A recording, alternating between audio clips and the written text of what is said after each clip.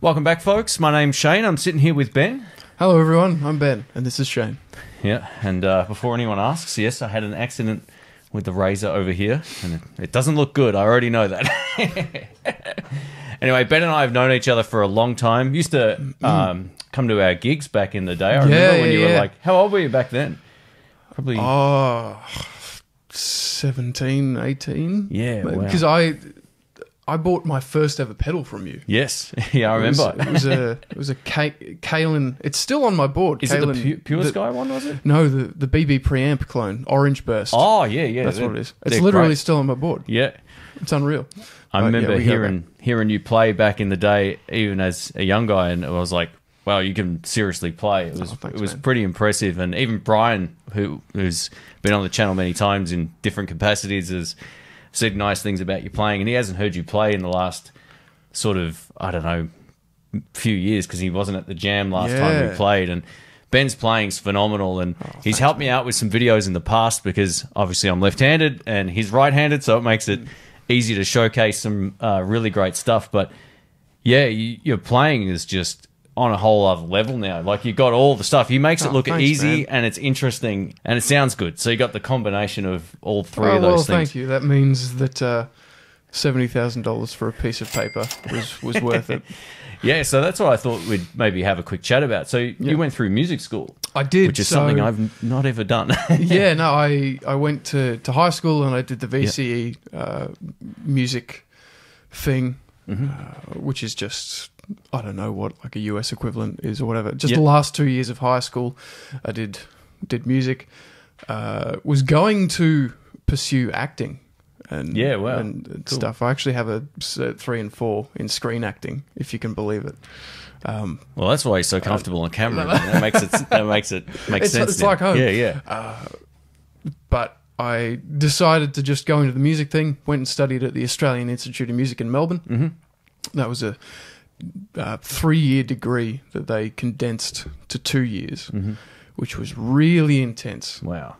Really intense. Like, the drop-off rate of students was ridiculous. They've changed it around now, so I think it is a 3-year course now. Yeah. Because it was too much like hard work. Yeah, wow. But it was great. Like, I learnt from like the best musicians in the country, which was awesome. Yeah. You know, we'd have like I remember Craig Newman, who's John Farnham's bass player, would take our class on Aussie rock.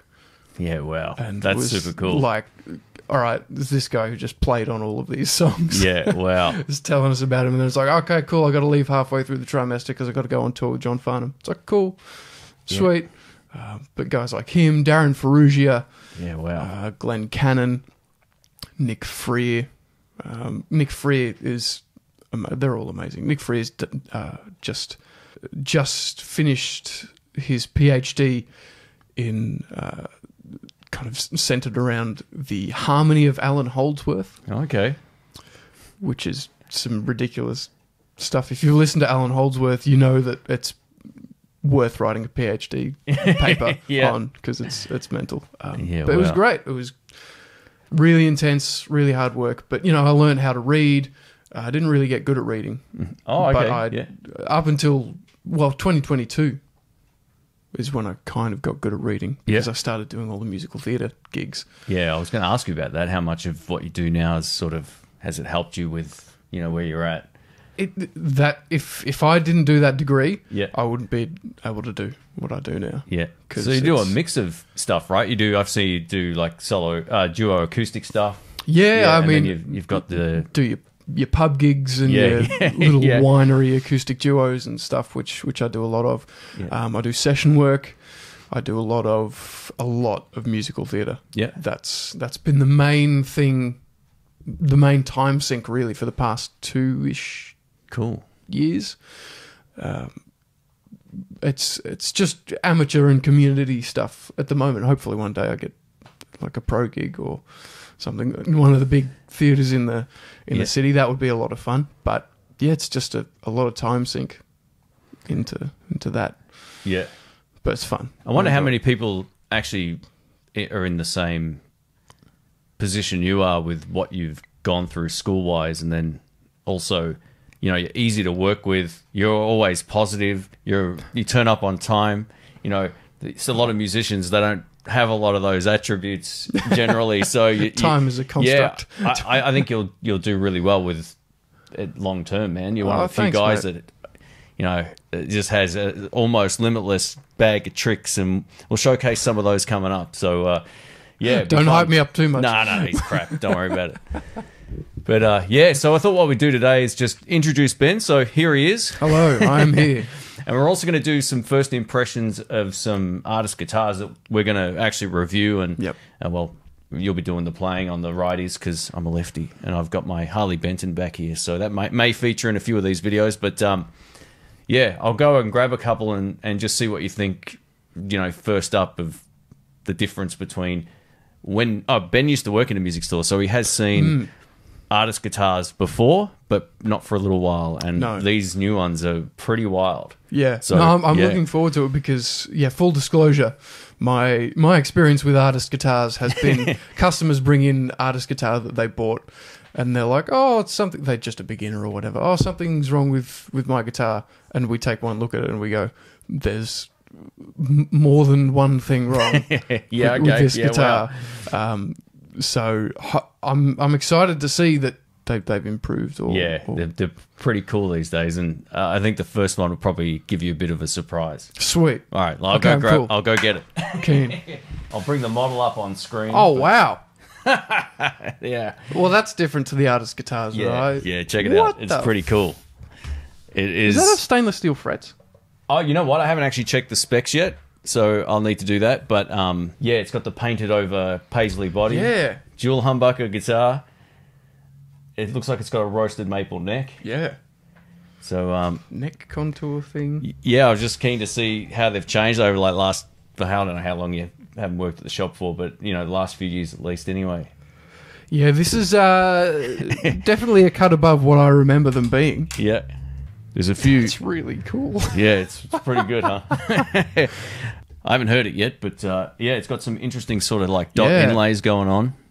Yeah, it almost looks like the Nick Johnston Schecter. Ah, yeah. With those inlays. How's the neck feel so far?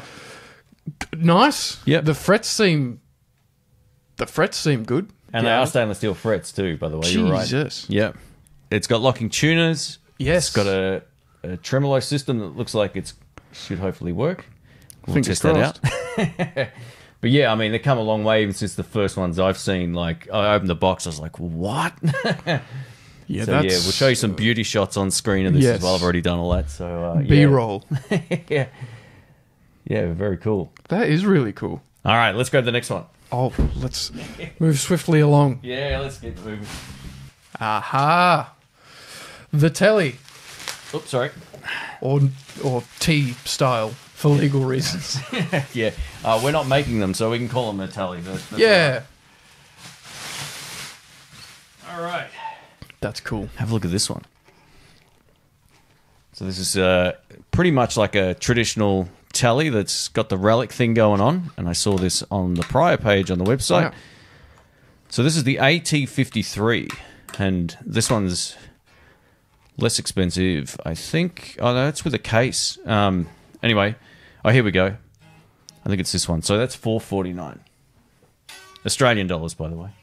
It's like 25 US. God, the exchange rate. Wow. The switch feels like of a good quality as well, which is really surprising because usually the place that a lot of these affordable guitars fall down is the electronics. Yep. But that totally feels really good. And look at the bridge, or the saddles, I should say. Oh, true. They're those intonated. Yeah, they actually look really good. I think these are cut above pretty much all of the artist guitars I've seen so far. Yeah. So this should be pretty cool. This is grooving. How much was this one? $449, I think. Yeah, I think it's this one.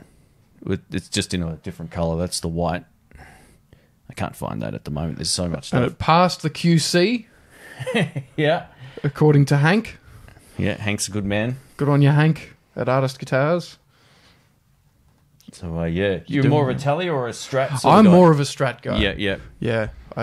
First guitar was a Strat, and I kind of If you've seen my guitar collection, it's like Strats and Strat adjacent things. Yeah. Mainly, which is kind of ridiculous and maybe a slight problem, but I like them.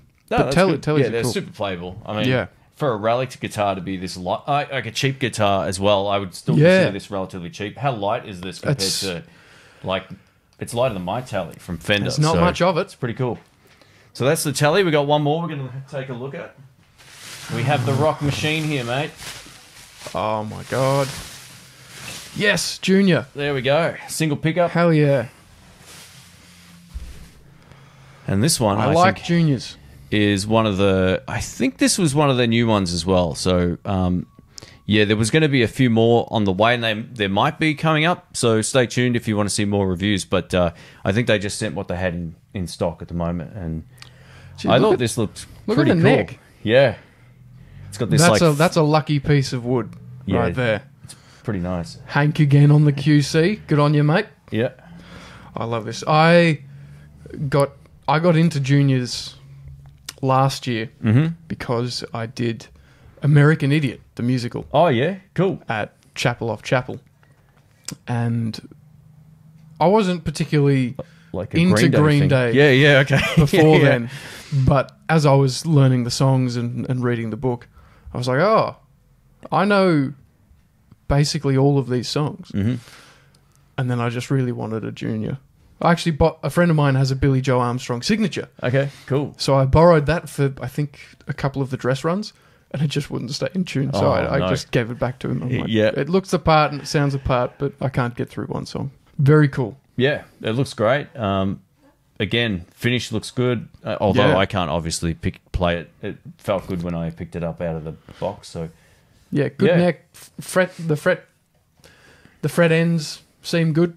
I guess the biggest difference with this and like a Gibson one, other than of course the price, is bolt-on neck. Yes. Yeah, versus the what is it? The glued-on neck, I guess. Is that what they call them?